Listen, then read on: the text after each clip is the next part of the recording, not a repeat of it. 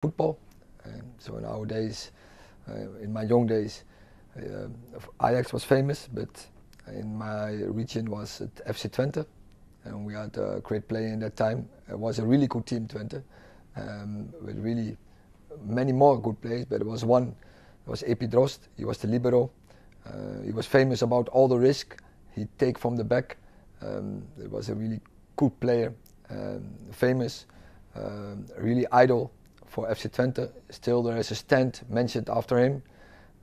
So he's one of the famous, maybe the most famous player of FC Twente ever.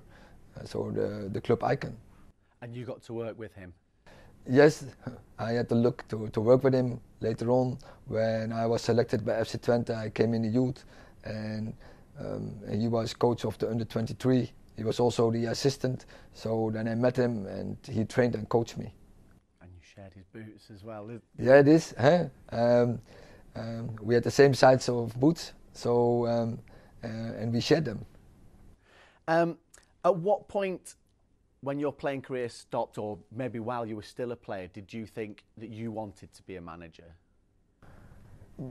Yes, but you never know if you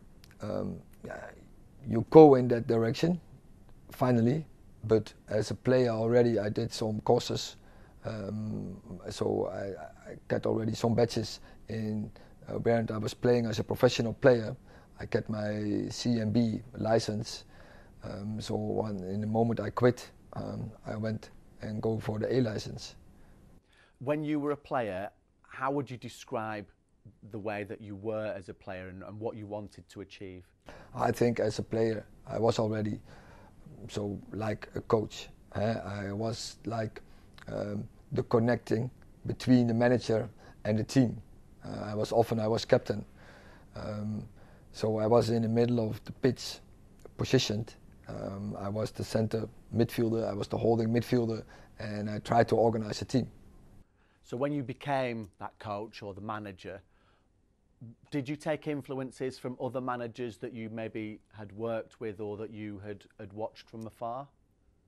Yes, and there were some, and a famous one was the manager of that FC Twente was Kees Rijvers. Later on he was manager of PSV. Win their European Cup. Later on he was also the manager of the Netherlands.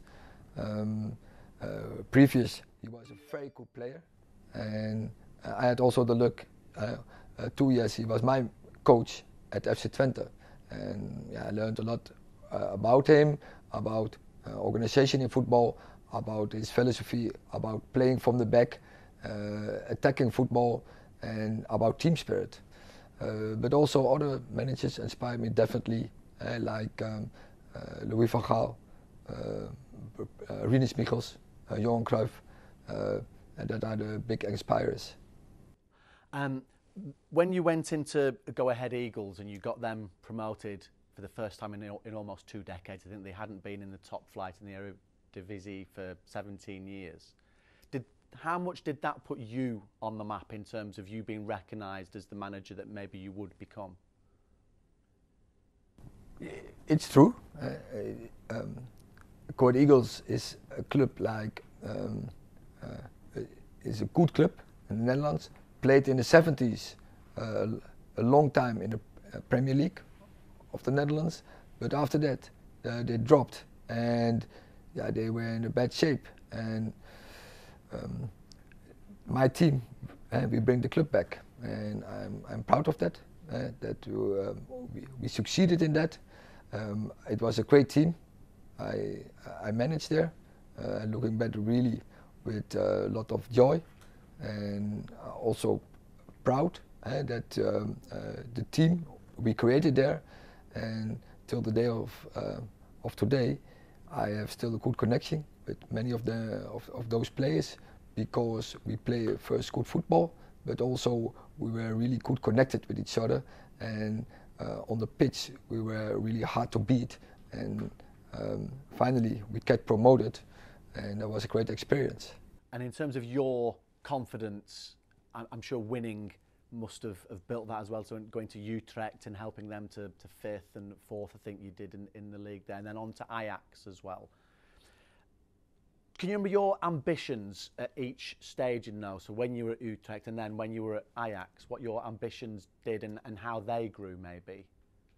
Everywhere where I was, of course you wanted to win, but the philosophy doesn't change big.